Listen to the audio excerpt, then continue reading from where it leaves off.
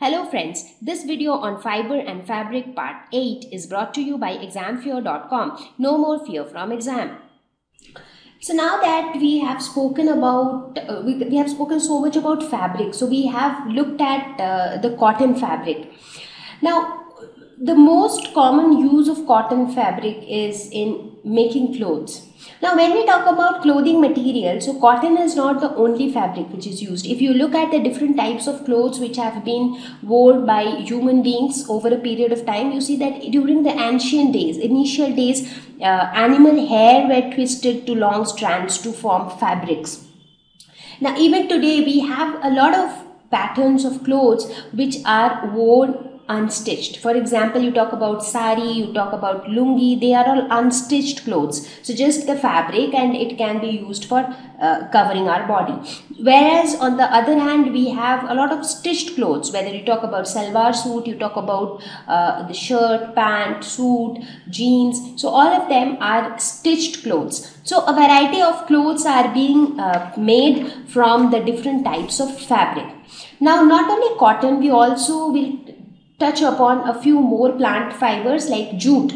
So jute is again a less expensive natural fiber, so it is comparatively less expensive, and when you compare it to cotton, it is also produced in large amounts. So maybe if cotton is the first one which is produced in the maximum amount, then jute would stand second in terms of the amount produced.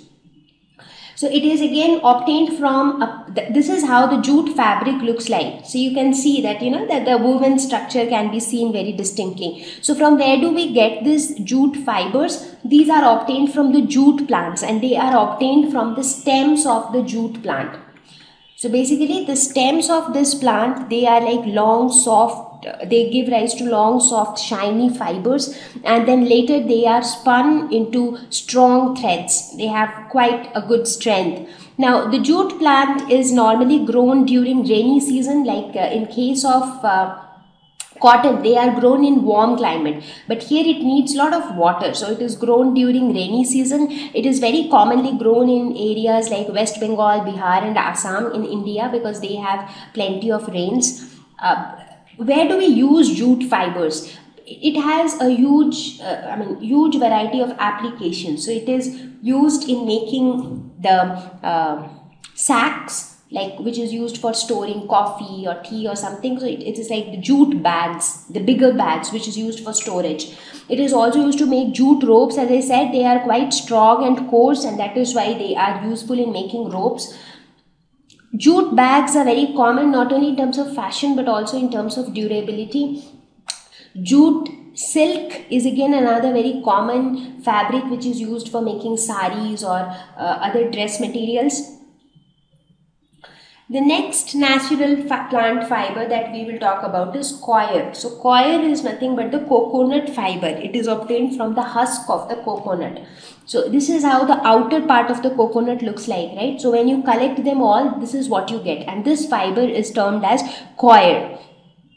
So it is obtained from the husk of coconut. And where do we use them? So it is again used in a lot of places like floor mats, door mats. So there you can find this coir, and by touching it also you can see that it is coir, because it looks rough. For making mattresses, the coir mattresses are quite popular because they are comparatively less expensive. So when you touch them, you can actually feel the presence of the coconut fibers inside. A lot of brushes are made out of coirs, and these are used for brooming places or cleaning certain places.